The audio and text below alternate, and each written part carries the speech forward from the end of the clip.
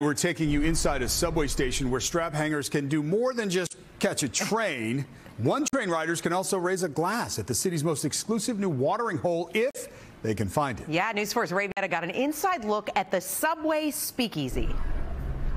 If you got to the subway booth, you've walked too far. One of New York City's newest bars is behind the door at the 28th Street stop, and it's got a long waiting list.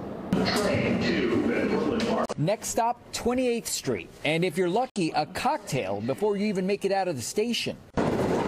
Between street level and the subway platform, there is a small nook of a bar called La Noche with limited seating and an overflowing list of people trying to get in via Instagram. 10 people at a time, 12 people at a time. It's going to take a while to accommodate everybody.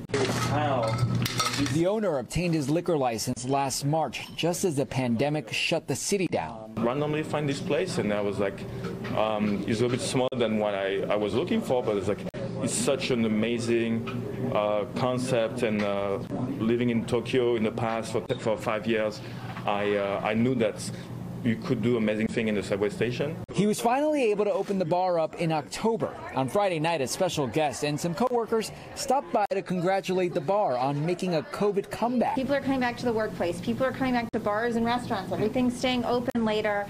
You know, we're doing our part to bring the city back, and we're just grateful for others who are doing their part too. As New York City gets back on track, this Speakeasy, hoping their light at the end of the subway tunnel, shines bright. A lot of excitement and a lot of hope for the future. I think there's going to be a lot of opportunity and a lot of new people with new energy that want to make an impact in New York. And if you can't get a reservation, the owner says just knock on the door, take a chance. They may take you in. Reporting from Chelsea, I'm Villeda, News 4 New York.